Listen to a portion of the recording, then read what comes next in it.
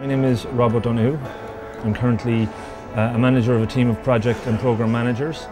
For the last year or so, that's been my primary role.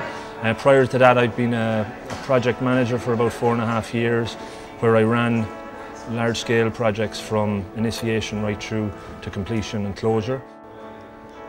I kind of spend, I'd say, half of my day having one-to-ones with some of the team that report into me. I have about 20 reports, direct reports, most of them here in Cork, but some in the US as well.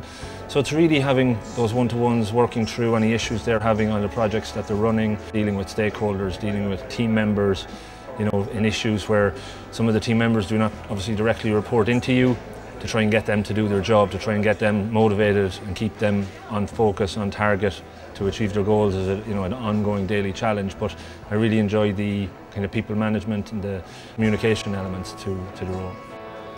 I was always good at kind of identifying challenges, getting the right people to do the right tasks, so I kind of naturally started to think, yeah, maybe project management is an area that I'd like to get into.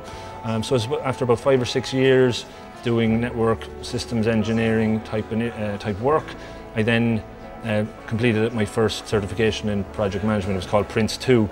And then I kind of naturally went from project management to program management, where you're kind of managing a group of related projects. And from there, the opportunity arose to take on a team of project managers. So that was really the kind of stepping stone. I would have to say at the moment, the role I'm doing is probably the happiest I've been in my professional career.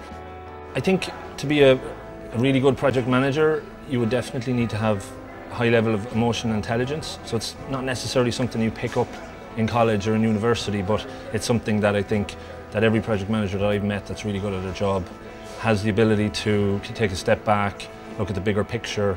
You do need to have excellent communication skills, and that's something I think you can learn.